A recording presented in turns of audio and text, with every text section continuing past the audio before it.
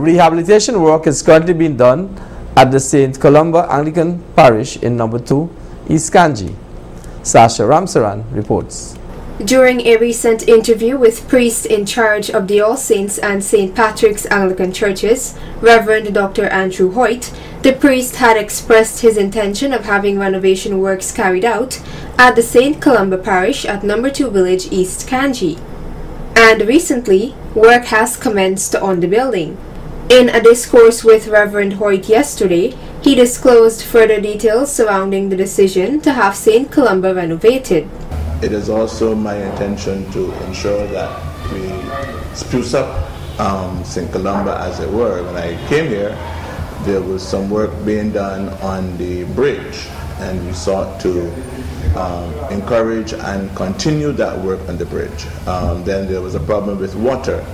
The water had been turned off for over a year, and to find out that now when we checked, as a matter of fact, when we were rebuilding the bridge, we recognized that there were actually 4 different means attached to the church. Where they were coming from and why they were there, we don't know. So we have had to pick up that with the water company, and we're trying to reconcile that, and we're trying to do something in relation to that so that the folks can have water there in the toilet and so forth. We have been able to use a substitute for a while where we have a tank and so forth for them to be able to have some water.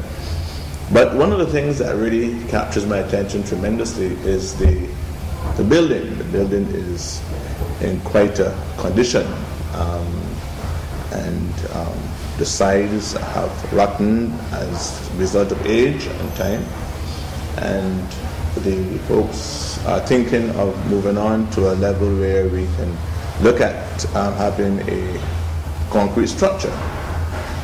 But there's a process through which we must go to get that done. We have to get permission from the diocese in order for us to go ahead and get the work done. Reverend Hoyt also disclosed that the parish will be embarking on a buy a block initiative in order to raise funds for the project. But while we're waiting, while we are going to be in the process of getting that permission, we want to put things in place in order to achieve the goal of having enough funds when the time comes. And so we are going on a program of buying a block. That's the program we're going on, and we would like to have as many persons on board, especially those who attended St. Columba before, and those who attended St. Columba locally and overseas, to buy a block, and so that we can refurbish St. Columba and get it going and get it on the same level as the others. Father Andrew Hoyt also disclosed that the church is lacking a number of important liturgical items and is hoping that these items can be donated to the church.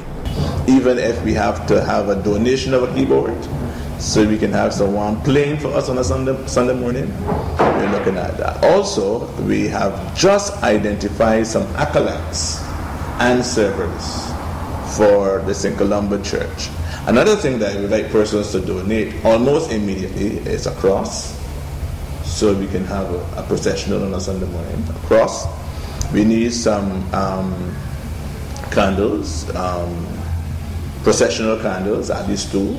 We need a turtle, and we also need a boat. But the boat usually comes with the turtle. And if we can get those, we'll be more than happy. In his closing remarks, the Reverend noted that there is quite a large plot of land behind the St. Columba Parish, and he will be pushing the idea for a hall to be constructed at that site. Sasha Ramsaran reporting for Channel 8 News.